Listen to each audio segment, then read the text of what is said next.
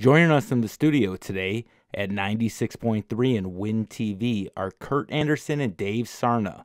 They're here to talk about the upcoming Manawa Snowdeo and Kurt's incredible daring attempt to break the world ground speed record on a snowmobile. Dave, do you want to begin? Sure. Well, thanks a lot, Justin, for having us in today. I am the track manager of the Manawa Snowdeo that's coming up on February 15th and 16th in Manawa, specifically at Bear Lake Resort on Bear Lake, about 5 miles south of Manawa on Highway 22. And this is our 13th year of racing out there, and we kind of pride ourselves in having about the only event in the nation, I believe, that runs 4 racetracks simultaneously. So basically this year, it's a 2-day. It's Saturday and Sunday. We won't be racing evenings at times we've done that. But Saturday is basically everything on skis, which means we have Pro Vintage Racing coming in. It's going to be on a 3rd-mile oval track. We do a lake cross race, which is a slalom track that's roughly 2 miles long that turns lefts and rights, and we have about 75 racers coming in for that. And it's actually also an event where the average snowmobiler can go out in there and just see how well he can do. It's not a lot of high speeds, but it's a lot of maneuvering. And you run commonly with about 80 other guys out there, and it's actually it's a lot of fun. We also will have the Wisconsin Kitty Cat racers there, so we make a dedicated short oval, small oval for those guys, and they're going to be out there, the kids. And then we also have radar runs. So if you're just curious on seeing how fast your snowmobile will go, or your bike, or your quad, or just about everything we've had out there, I think a wheelbarrow even ran one time to see what speeds you can achieve.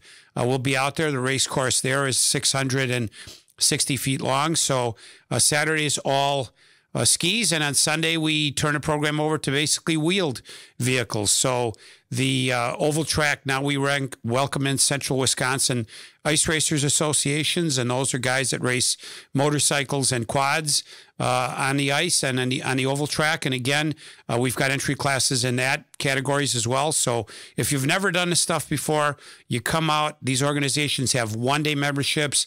You pay $10 to $15. They'll get you in a class that fits your need and your skill level, and they'll get you out there in the track. And it's a lot of fun, and it's very safely run as well.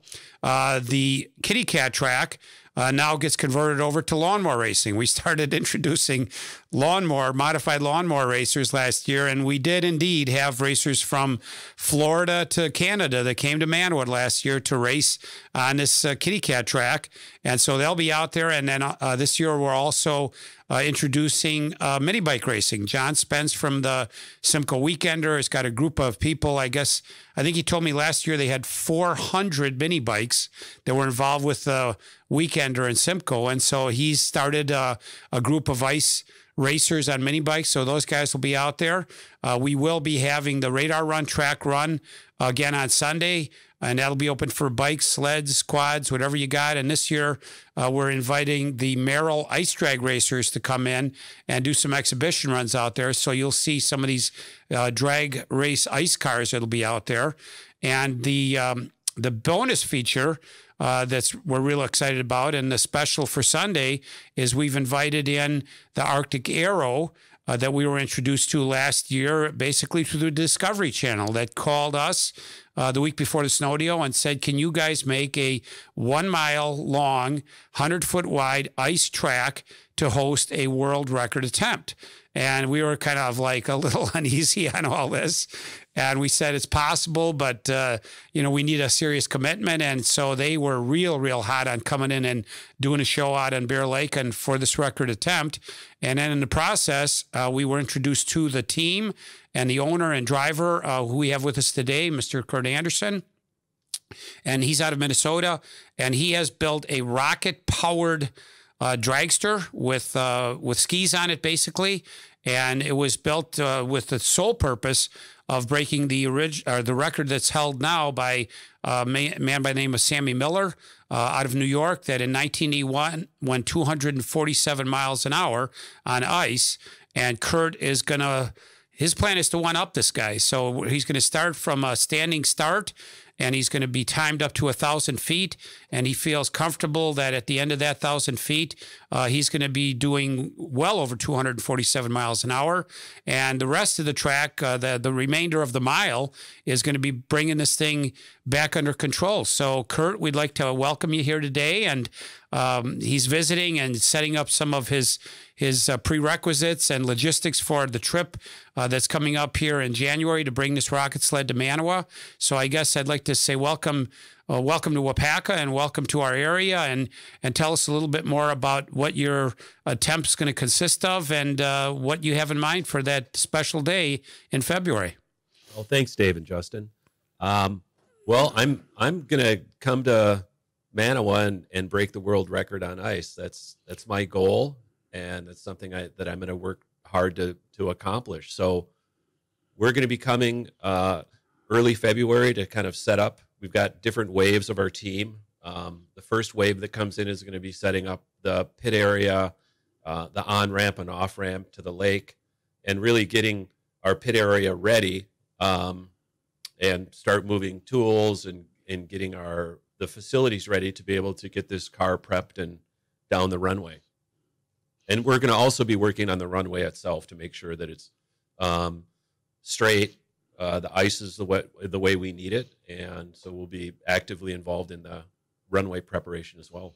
So I've got to know Kurt pretty well over the last few months, and he's made trips here. And one thing that I was very impressed by is already midsummer, the hottest days of the summer, he was in contact with us in the Snowdeo and said, listen, I want to make trips there ahead of time, and I want to meet with anybody that has concerns or questions or issues with this attempt. So I know in our time together, we've visited everybody from Sheriff Wills to the DNR to the fire department to the mayor of Manawa to lake owners to you name it, to make sure that everybody is on board with what we're doing. And yesterday was a trip down to Madison to actually get folks down there involved to help get the word spread, not only just statewide, but region-wide, to get as many people here to witness this event that we're going to put together. Yeah. Well, the lake is like a public resource. And so when we're going to come into an area, we just need to make sure everybody knows, what we're trying to do and what we need. So for a small portion of this winter, we're going to have to, have a quiet runway for us to make our attempt on. So in my look at anything that we're doing for, record type runs is you can't have too much preparation.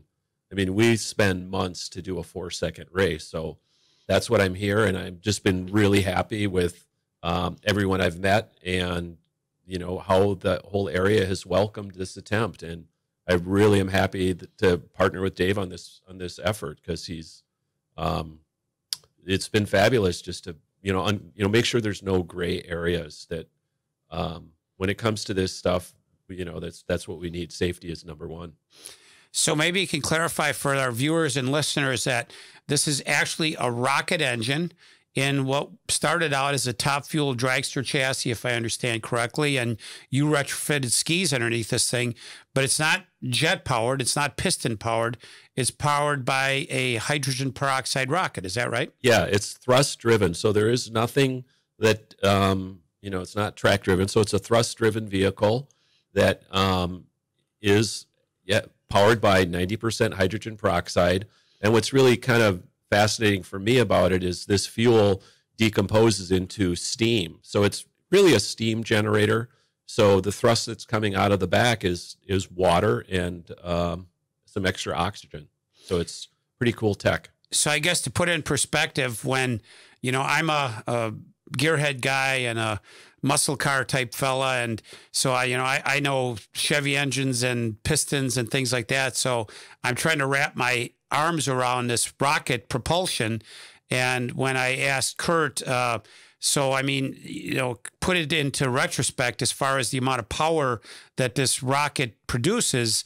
Your remark to me was, well, if we took this car and basically stood it on end with the nose straight up in the air and pulled the trigger, this thing would shoot so far out of sight you wouldn't even see it in space. So, I mean, there's no doubt a tremendous amount of thrust and G-force and pressure that you no doubt have to experience when this thing is on that 4 seconds under the throttle. Yeah, the power is instantaneous. So the motor has 5,000 pounds of thrust, and that is there's a short period that we have to heat the motor up. But once we're past that and we're into arming the rocket and launching it, it's instant power, and we'll consume 18 gallons of fuel in under 4 seconds. So all of the power, and that's given. So I control the power of this thing, so I can turn it up and turn it down. But under the ideal conditions, we can create all that energy in a really short amount of time, and that's what gets this thing moving.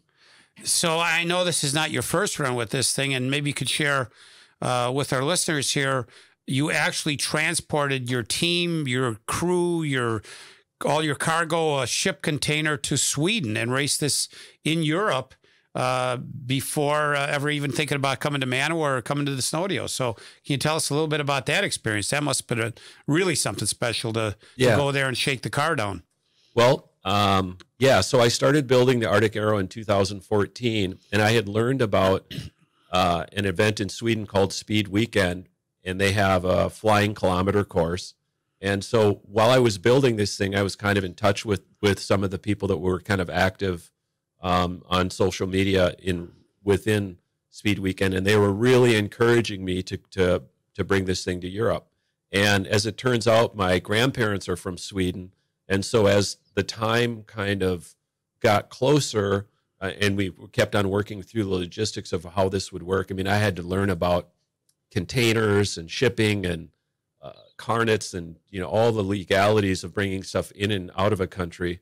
When you ship something to a country that's not going to stay there, there's rules about when it's got to get out of there. So it is a full process. So so in 2017 we decided to run in the 2017 event, which required us to get ready in November to have this thing going in November of 2016. So it takes about 3 months to get from Minnesota to Sweden, a big 40-foot container, which is what we did. And the sad thing, or let's not say sad, but one of the downsides of going to Europe or something, I had just built this thing, and even though I had tested the propulsion system and I had set up what I believed was correct for the tracking of the vehicle, I didn't test it once. The first time I ever drove this thing, I'm in Sweden, and so that was something to learn about. So I'm kind of one of one, trying to learn how to tune and manage the power of a rocket on ice. And so I've learned an incredible amount of what it takes and downforces and where I need to have my points on the ice. So anyways, things didn't work out exactly the way that I wanted. I broke a steering wheel. I've gone off course. But through all that, I've learned it, and I've had a great time. At some point, who knows, I may be back to Europe. But I've taken all I've learned, and I'm really excited about putting up a good number here in Manawa. My question is the distance of the lake. How big is the lake? How long is this run going to take? How much time do you need to stop from, at that speed? And if you can kind of give us, a little bit of what goes into all that process, because I'm sure it's very technical to make sure you stay safe during this run. So the vehicle is designed to get up to top speed within 1,000 feet. So this is a standing start, hard launch, almost like a quarter-mile drag run, and we immediately stop or start shutting down at about 1,000 feet, 1,200 feet. And so I have parachutes, a primary and secondary, and the speed scrubs off really fast. When you pull out a chute, I can go on. I can almost decelerate as quick as I accelerate. If I'm getting into trouble and I need to get straightened up, I pull my chutes. And again, I have two, a primary and secondary. And then I've also developed what I call my pneumatic claw, which is they're big steel blades that come down and lift up the rear of the car. So the car comes off the ice and it's literally riding on these, teeth. And so that I can go from 100 to almost nothing inside of 6-7 feet. It's a dramatic stop. So we've got about a 5,000 foot runway, and we're gonna, theoretically, we're only gonna use half of that, and the other half is there just for safety. If something goes wrong, I should be able to coast to a stop inside of 3,000 feet. So, and we've got extra on top of that. So I don't need a lot of length. What I really need is a good hard surface that's as flat as possible. What are like the ideal conditions for this? I mean, weather-wise, temperatures, does that play a big role in it? And yeah. So interestingly enough, the rocket propulsion system hates cold. So, ideally, you're not running in the winter with this type of propulsion system. So we have to bring in outside heat. So, but ideal conditions, we need the winds to be under 12 miles an hour as far as a crosswind would be concerned, and I need perfect visibility, light flurry, because we are going to have runway markers so I'll be able to see my my borders. Let's say, the track width that I'll be running in will be about 40 feet. The runway itself will be close to 100 feet wide. So the vehicle itself is only 6 feet wide and it's 27 feet long. So provided everything is working right, it literally runs on a rail. This is designed to go straight, and that's really where all my work in science is into the vehicle, is just to make it go straight. And I don't have to drive it. I mean, I have to arm it. I have to, activate the motor and do all those things. But the driving should be very, very minimal. It's not made to turn. It's just made to go straight. So let me ask you this question. I know you're from Minnesota, and I know on your license plates, I don't know if it's still, but it used to say 10,000 lakes. And so I guess my question is, you have 10,000 lakes and the Minnesota Vikings, but yet you want to come to Wisconsin and particularly Manawa to make your run. Are you like a displaced Packer fan, or have you been excommunicated and that's why you chose Manawa, Wisconsin to do this attempt? No, but I will say that I am a Vikings fan, but as soon as the Vikings are out of the hunt, I am a true Green Bay fan, because I do love the area. I vacationed here a lot in my youth, and my kids, we've gone to the Wisconsin Dells, when they were young every year. So, I'm a Vikings fan first, but it's not bad second. So you take your horned helmet off after the Vikings are out and put the cheese head on, I guess. How come, so why Manawa though? So really it comes down to Dave and kind of the way things worked out. Discovery really was pushed. So I'm involved in it's called Homemade Astronauts, another show with Discovery, and they know about my rocket racing. And in the beginning, I was very reluctant to mix, efforts into space with rocket racing, even though there's many parallels. And so producers of these reality shows are looking for every scenario they can come up with. And so they knew I had the Arctic Arrow, and they were like, oh my God, we got to do a show on this. And I go, well, we got to find a place, so I'm giving them a list of requirements to run this vehicle. It isn't just you can go anywhere. I mean, having a course is a big deal. So the producers of that time, they were searching for, somebody to create a course for the run, and they were pushing me to go. And I'm like, yeah. And so through those efforts, I found Dave and the Snowdeo. And so, part of my discovery and finding something that's real that we can bring in our team and make a run at, it requires site surveys. It requires who am I going to be working with?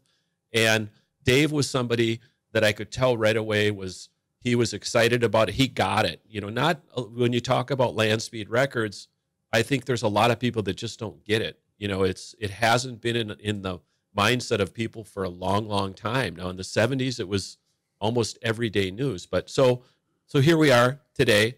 I'm introduced to Dave. You know, I liked his style. I liked that he was ready to go on it. And I liked that it was a small community. You know, I have had other opportunities in very more populated areas, and it adds a ton of logistics. You know, Bear Lake is a large portion of it is undeveloped, and that's good for my kind of thing because that's, you know, X number of less dogs I got to worry about. It's less people that are fighting to use that public resource. So I understand that this is that we're here and we're sharing this with, you know, the community. And so those were the things, and all the things that are showstoppers, you know, haven't happened. And in fact, it's been the opposite. Everyone that I've met has been in open arms. How can we help? And that's what we needed. And this is a big deal. I mean, you know, I'm going after a world record, and I can't think of a better spot. And you know, when I first looked at this site, and I think more so now. And yeah, I mean, I actually live on one of the best lakes in Minnesota, but all those things have challenges. So, you know, it's finding the right mix, and I think I found it, and you know, everything is a go. So let me ask you this question: rocket racing is sure not been limited purely to ice racing. It's been around for many years. You've affiliated yourself with some very famous people who have set records with rocket propulsion. And so just, you know, in a nutshell, can you give us a little bit of that history and world records that have been set by rocket powered vehicles? Yeah, there's been several. And what's interesting is they all kind of, they actually started in Wisconsin, which is interesting. So my crew chief is Kai Michelson, and he is truly one of the pioneers in rocket-powered propulsion. He's actually brought it. He was one of the key people to actually bring it into NHRA racing.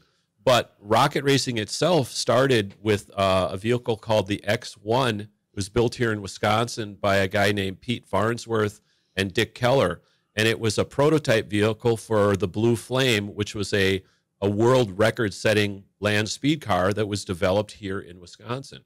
So as time goes on, and the X1 was actually sold to a snowmobile company, so Kai Michelson had known about the X1, and he was actually working at Snow Pony in Minneapolis, and he convinced the owner of a Snow Pony that, hey, we should buy this old rocket and put it on skis, and they did, and they called it the Sonic Challenger. And Kai Michelson got a world record on snow. I think it was the 72 era. And then that vehicle was used as a promotional vehicle for a number of times. As you know, there was all these manufacturers of snowmobiles that got really dense. The market did. Studebaker bought Snow Pony, and shortly thereafter, the thing all fell apart.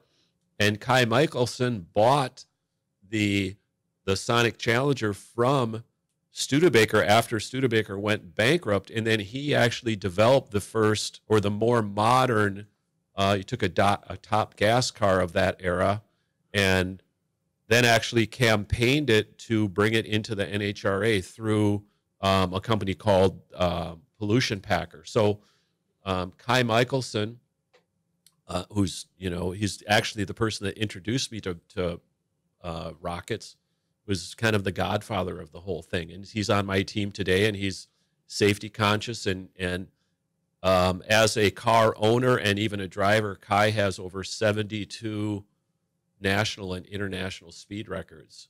Most of those are from other drivers, but it's his car, and he's tuned them. So the bottom line is he knows these things inside and out, and I feel really fortunate to have him on my team. In fact, I wouldn't be here unless I met the guy, because I knew nothing about this technology until I met him.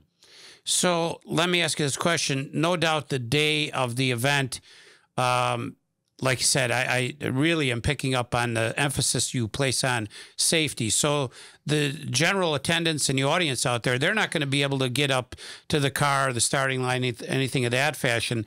If I want to take my son to go see this car, when and where is that going to be possible? Because I would think I probably won't get close to it on that day. No, absolutely not. So there are a couple of planned events. I know that there's a planned event in Manawa at the at the fire station, maybe a week before. I don't know the dates, but we're also going to be displaying it at the Vintage Derby at Eagle River on the Vintage race, and then we're keeping it there for another week for the championship. So we'll have a full display. I'll be there. Hopefully some of my other crew will be there, but we'll have a display, and we'll have our hero cards and stuff that we can hand out to people. And anyone that's got any curiosity about this, we welcome to come out and take a look at it prior to the events. And we'll be at multiple things. And I think, Dave, you'll be able to share that, as we get closer to the timing. Well, Justin, we really want to thank you and Win TV and 96.3 Radio for inviting us in today. And there's going to be more updates on this as we get closer and more details about the Snowdeo. But I guess, folks, keep your calendars circled for February 15th and 16th. It's easy to remember. It's always the third weekend in February for not only experiencing history being broken by this world record run, but also full days of racing on both days. And we've been very fortunate the last couple of years with awesome weather, and got the feeling it's going to be a real special day, and weather's going to be in our favor again. So please come on out. It's very inexpensive attendance, and it's a family show, and we shuttle people back and forth to the parking lot, even right from where they park their car to the racetrack. And Bear Lake does a great job with selling of refreshments and hot chocolate and you name it. So again, thanks again so much for hosting us today, and please, we'll be looking forward to seeing you in February in Manawa. Yeah, thank you guys so much for coming in. And Kurt, I wish you the best of luck, and I believe you definitely can pull this off. And thank you for bringing it to Waupaca County, because this is a huge event, and I think most people will definitely enjoy this, and everybody should come out and check it out. And any more update? Do you know do you know the specific day that you will be doing this? It's targeted for the Sunday, the 16th. Okay. So it's a 2-day event. But in order to really isolate them and keep their starting line safe, part of where the Lake Cross runs, which will be used on the day before, that is not utilized on that Sunday. So that gives them more privacy and seclusion away from the crowd. So their target date will be for February 16th, Sunday. And we're actually, I don't know how fine we can tune this, but we're sort of planning on a national anthem and opening ceremony and parade at 12 o'clock. We'll be racing well before that, but we've selected noon to be the day that we stand for the anthem and salute the flag. And we're going to try to set it up so right after the anthem is playing, we light the car and send it down the track, and everybody is on their feet for two special occasions. All right. Well, great. Thank you guys so much for coming in here. We really appreciate you sharing this really special event with this community. Thank you. Awesome. Thank you. Thanks again.